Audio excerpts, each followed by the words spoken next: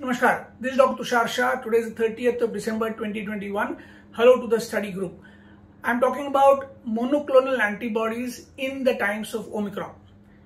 I am suggesting that we are overusing monoclonal antibodies currently and we should reduce their use significantly. The reasons: 1. Casirivimab and imdevimab is the current available monoclonal antibody mixture. This cocktail is probably not effective in Omicron, and the effective antibody, which is called sotrovimab, is not yet available in India.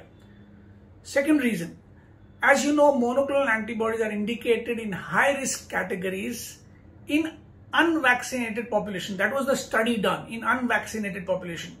If you do get a patient who is unvaccinated or who's so immunosuppressed that the vaccination may not have worked, then you will be justified in giving the monoclonal antibody if the patient is very symptomatic.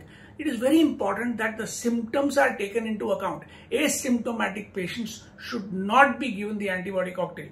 Also remember, the antibody cocktail can be given up to 7 days.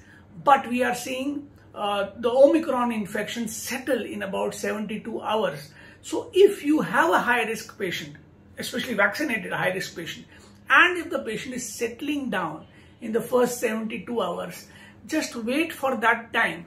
Wait for 3 days. If the patient doesn't get better in terms of fever or cough, then go ahead on the 4th day to give the cocktail, which anyway may not work. Thank you.